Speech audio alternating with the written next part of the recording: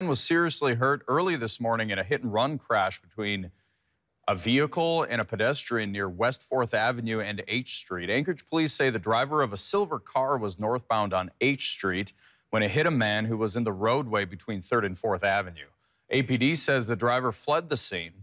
The man was found unconscious in the roadway and taken to the hospital with life-threatening injuries. Police later said their injuries were non-life-threatening. Police arrested a 28-year-old woman who they say was the driver in the crash who fled. Anyone with information is encouraged to call Investigator Johnson, 907-786-8672.